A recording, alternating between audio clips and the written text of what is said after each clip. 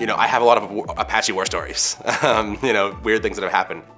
From my experience, just the rewrite rules alone, going from Apache's rewrite rules to NGINX's rewrite rules are night and day. A lot of the other web servers we looked at or were introduced to didn't have either the extensibility, the speed, or the ability to scale that NGINX does. NGINX empowers me to accomplish tasks that otherwise would take much more time than what is possible to do with NGINX. We needed something that was both fast, functioned as a reverse proxy, and was able to make quick decisions. There's no real off-peak for us since we span the globe. It's really just about making sure that we're up when everybody wants to buy things. We have business-critical issues that are more pressing. Our web server shouldn't have to be.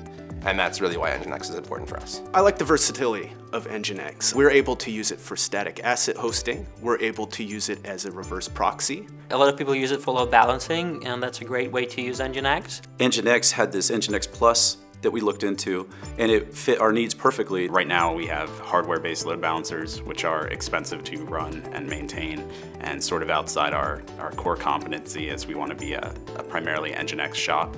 So being able to move both our load balancers back to NGINX should give us a little more granularity as we try and stop attacks against websites. After installing NGINX Plus as our load balancer, our proxy server, I actually implemented NGINX as the HTTP server on all our app servers. I found that the performance gain was probably 25% more performant and less load usage. So it's a great solution for people who want to control how the traffic to their application is delivered.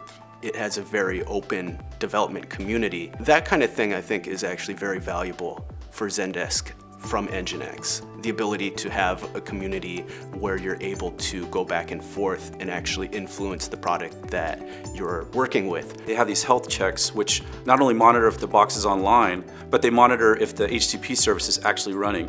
So that's exactly what we needed. For this single feature alone, and there are many more, but just for this feature alone, the price of NGINX Plus is justified. For us, we choose it because we don't have to worry about it. It's there. NGINX is just there when we need it.